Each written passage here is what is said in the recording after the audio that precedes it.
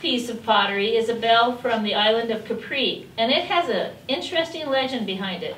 Can you tell me more about this, Lars? Yes, first of all, Capri is a small island off of Italy. As the legend goes, one night a poor shepherd boy on the island could not find the only sheep his family owned. He heard some bells ringing and followed the sound to a ravine. When he got to the ravine, he found his sheep and saw St. Michael who appeared before him. Sir Michael took a bell of his neck and gave it to the boy. He told him to take the bell and always follow the sound to keep him out of danger. Wow, that's very interesting. Kenley, can you tell me more? During World War II, American soldiers came to Capri to rest. These bells were made into small charms that soldiers brought.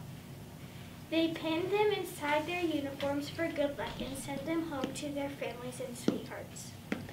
President Franklin Roosevelt was given a large replica of the bell in 1944, and it was rung to mark the end of the war. Now people buy them to give them to their friend for good luck.